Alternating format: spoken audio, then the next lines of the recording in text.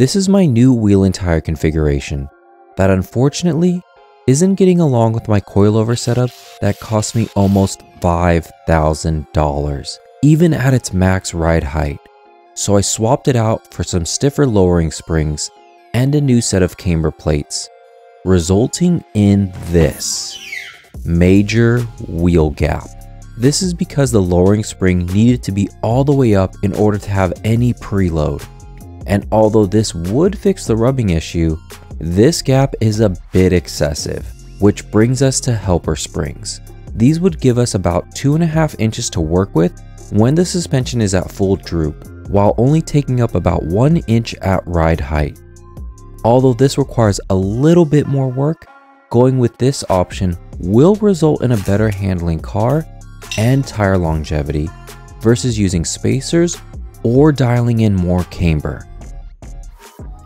Start by removing the lateral cowl panels, which are each held in by 3 10mm and a push rivet, giving you access to all the 13mm holding in the carbon brace. Then remove the lateral plastic covers and rubber coverings over the aluminum brace, all of which are held in by push rivets, but one on the driver's side is blocked by this cover that is held in by a single T20 screw. Now we can loosen the lateral T50s, the E12s at the strut tower, and the E18s at the top so we can remove the aluminum brace. Just be mindful of the positive battery terminal. With the engine bay prepped, let's go down and jack up the car and secure it on jack stands before removing the wheels. It's best to have both sides up for this so that no preload is introduced and we can ensure both sides are set to the same height without wasting time. If you already have coilovers in, lower the spring so that there's no more tension in the system. But even if there's some tension left because the collar can't go low enough, that's fine. For now, remove the end link from the strut as well as any spacers. No need to remove it from the sway bar end. As a precaution, let's unhook these wires so we have some extra slack. Time to bring in the jack and lift up the wheel assembly slightly so it has some support without putting any pressure on the spring. Up top, we'll need a 22mm pass-through socket and a 9mm counter hole to remove the top nut. With it out, let's lower the strut to right around the base of the strut tower. If you already have these camber plates, make sure to hang on to this bottom sleeve. Depending on your car's age, the camber plate will be held in by 3 or 5 13mm bolts. Now we can easily remove the bump stop, dust boot, and with some encouragement, even the spring. Honestly, this gasket is in good enough condition to be reused, but I had another one ready to go, so I decided to replace it. While we're here, let's also clean the threads, and since the new spring's inner diameter is 60mm and the spring perch is 61.5mm, let's apply a thin layer of anti-seize on the collar. The cool thing about Vorshlag is if you have one of their later model camber plates, you only need to order the 60mm spring perch, as the top plate is compatible with both perch designs. Looking at them side by side, we can see that the mounting location is the same on both models, providing up to 32mm of sliding adjustment. The OEM model is very well designed. As you can see, the perch is pressed into the thrust bearing, and therefore the monoball takes no direct force from the spring. Even the thrust bearing was still very smooth after 2 years worth of driving. But the main reason that I prefer Vorshlag camber plates over other manufacturers is that they use the largest monoball in any camber plate design.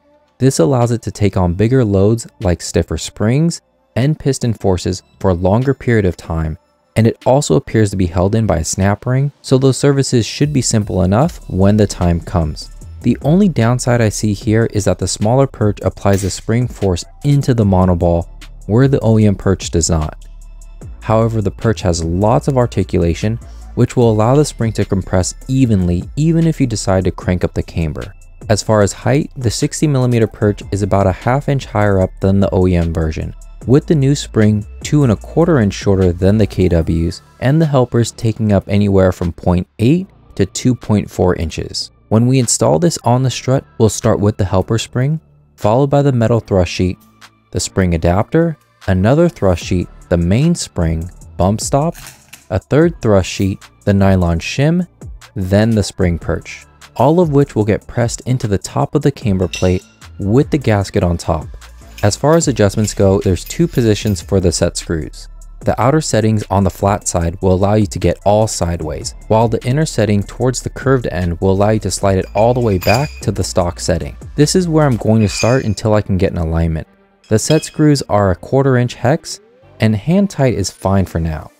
When you drop in the helper spring, you'll have to press it into place as the inner diameter is a little smaller than the spring perch.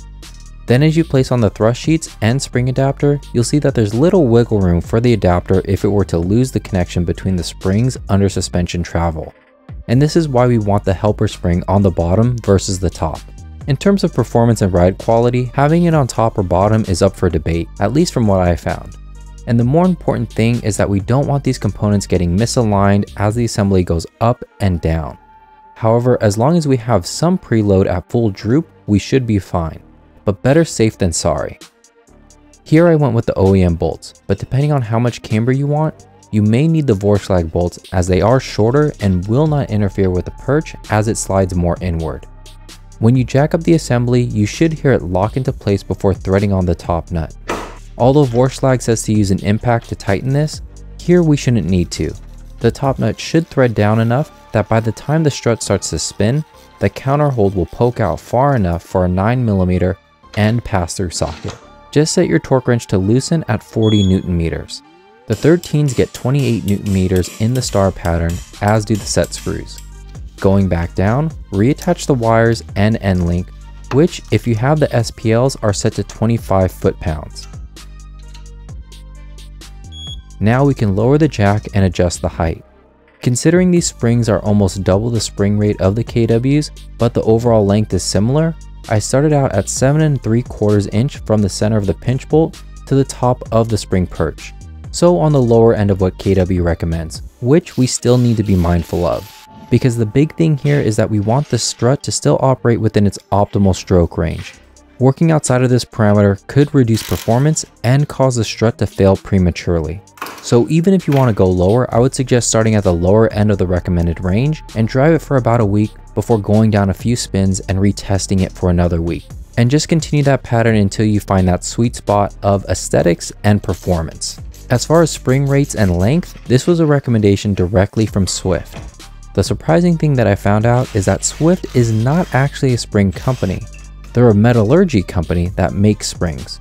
This means that they have complete control over the metal production process that goes into their springs versus getting a spring from a third-party vendor. They use their own proprietary steel and winding methods to deliver springs that, according to them, are the lightest, most consistent springs with the most amount of stroke travel and durability against height loss.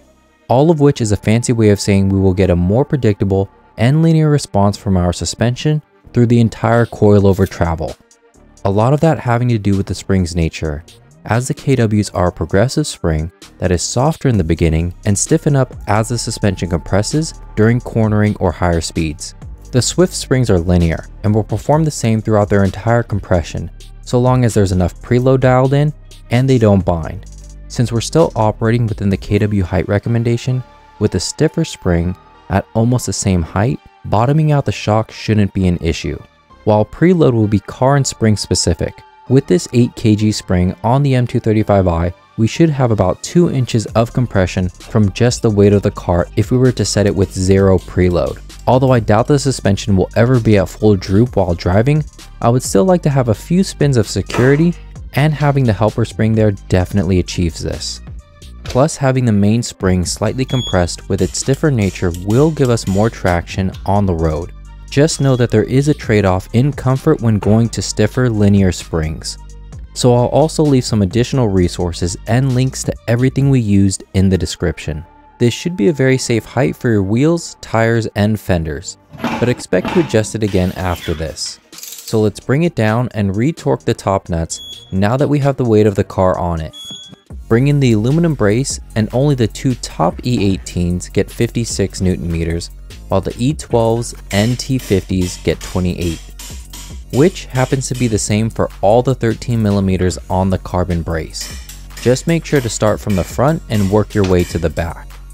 Now you can put back on all of the coverings and those pesky push rivets, and don't forget that covering that's held in by the T20 screw. Now we can bring in our cowl pieces and lock them into place. Then go for a test drive and see how it feels. For adjustments, I prefer to use 2 jacks as it makes things a little faster and won't be holding the car up for all that long. In total, I went down 5 spins using the set screw as my indicator, bringing the distance from the perch to the pinch bolt down to about 7.4 inches. If you want, you could also go down a half or quarter turn more on the passenger side to account for when you're in the driver's seat.